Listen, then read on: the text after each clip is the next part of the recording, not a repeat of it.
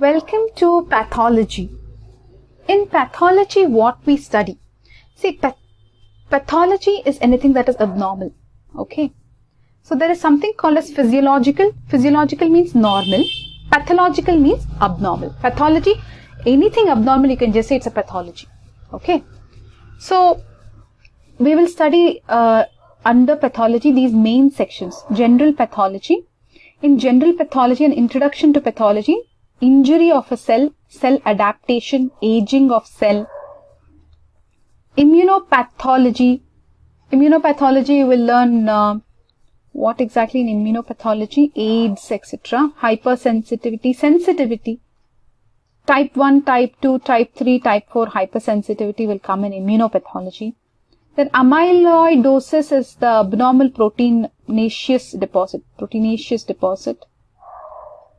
Abnormal proteinaceous deposit, guys. Amyloidosis, all that you will learn. Then derangements of homeostasis and hemodynamics. There you will study about edema, thrombosis, embolism, air embolism, shock, okay, chronic venous congestion, all that.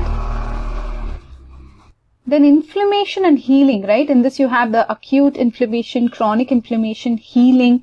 How does healing happen?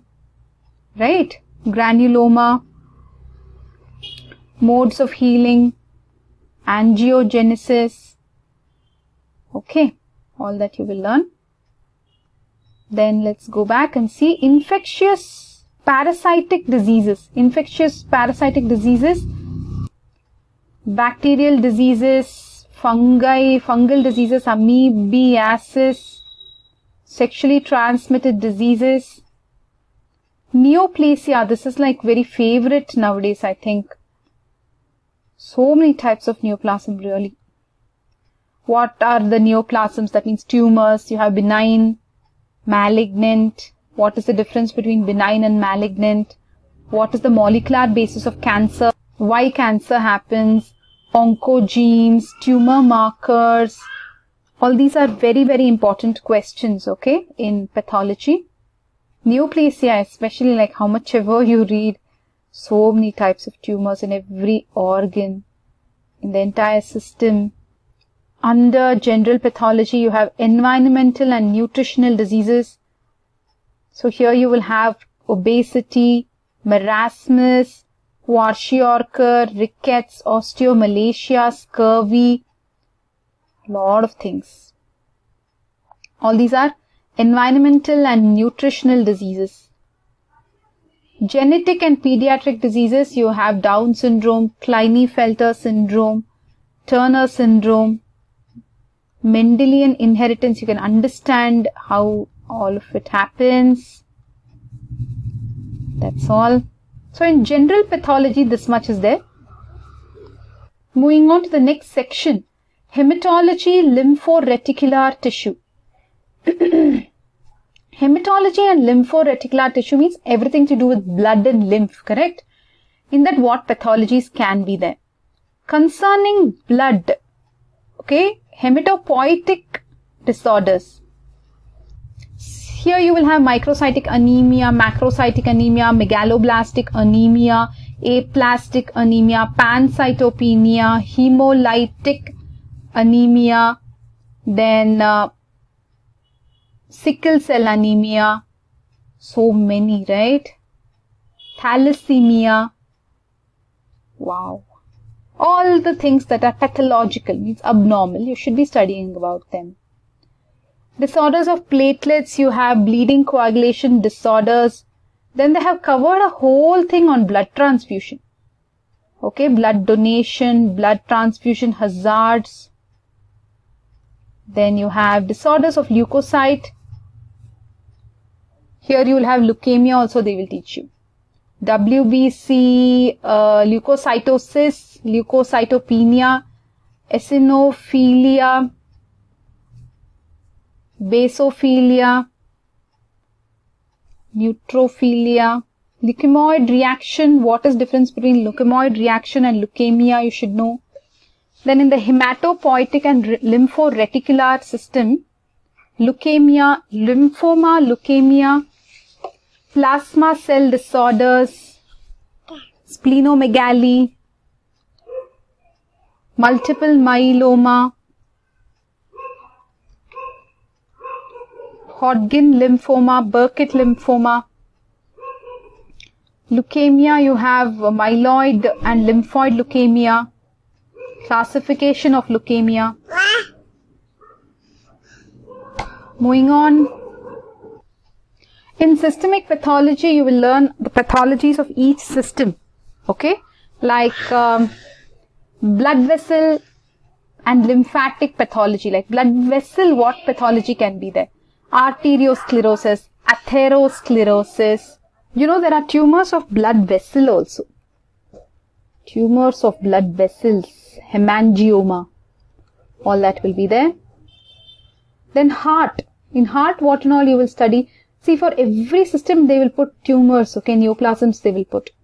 So for heart, what you will see? Congenital heart diseases, ischemic heart diseases, hypertensive heart diseases, cor pulmonale, rheumatic fever caused by the streptococcus bacteria. Then you have the non-rheumatic endocarditis, valvular disease deformities, valves of the heart, you know, no? For those, there will be diseases and deformities. Respiratory system, what and all you can think of pathologically? You can think of pediatric lung disease, pulmonary vascular disease, pulmonary infection, COPD, that is chronic obstructive pulmonary disease, emphysema comes here. Then you have the CRPD. CRPD is chronic restrictive pulmonary disease.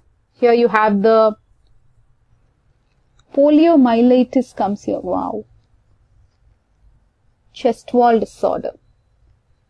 Something like this. Then you have the pneumoconiasis, which is pneumoconiasis is basically the occupational lung disease, right?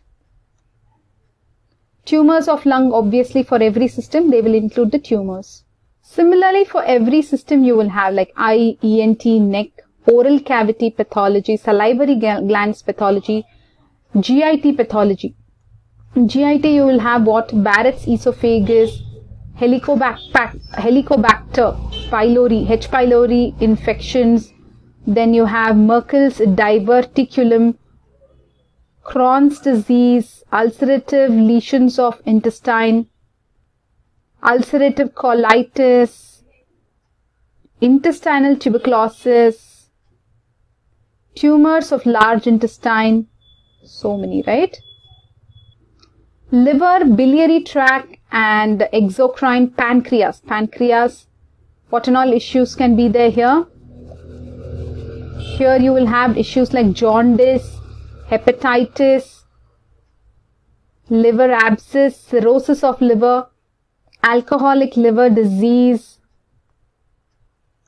portal hypertension, Wilson's disease, cholithiasis, that is gallstones, right? Stones in gallbladder. What else, guys, that you think you will learn? Pancreas, you will learn pancreatitis, extra. Moving on to the next system, kidney. Kidney and all, what pathology you can have?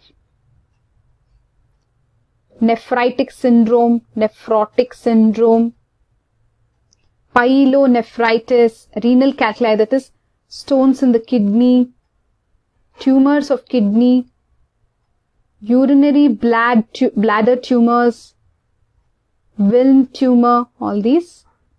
In male reproductive system, prostate, you will have testicles, right? Cryptorchidism, seminoma, that is testicular tumor, penis pre-malignant lesions, again tumors there, prostate benign enlargement, hyperplasia, female genital tract, cervical neoplasia, endometriosis, so many, ovarian tumors, ectopic pregnancy, anything that is a pathology, correct? So many tumors are there here, trophoblastic tumor, dysgerminoma, choriocarcinoma, all these. Then of course the breast and its pathologies, skin and its pathologies, pathologies of the endocrine system, that is all of the hormone producing systems, musculoskeletal pathologies, soft tissue tumors, nervous system, nervous system pathologies, diagnosis, etc. Okay. So these were the chapters in systemic pathology. Now let us go back and see what other things are there. See, we finished general pathology, hematology, systemic pathology, then you have clinical pathology. In clinical pathology, mainly tests, okay, urine test, kidney function test or renal function test, liver function test. What do you check in the cerebrospinal fluid, semen analysis, blood analysis, bone marrow analysis, etc. So those are the 4 main sections of pathology. So if you are going to study pathology, this is what you have to expect. Lot of diagrams. You will have to explain the gross of everything and the microscopy of everything. Just remember, pathology means gross and microscopy. So if I give you a liver, you should tell me in gross what is wrong with it. And if I give you the microscopy, that is a slight layer of the tissue, look at it and tell me if it is liver, I tell you what exactly is wrong in that histology. You would have seen the normal in your histology. So you have to say the histopathology now. And histopathology is so important that it is the gold standard for diagnosis of tumors. Okay. So looking under the microscope and seeing the cancer is very important. So pathology plays a very important role in diagnosis. Fine. Welcome to pathology, guys. I hope you enjoy pathology.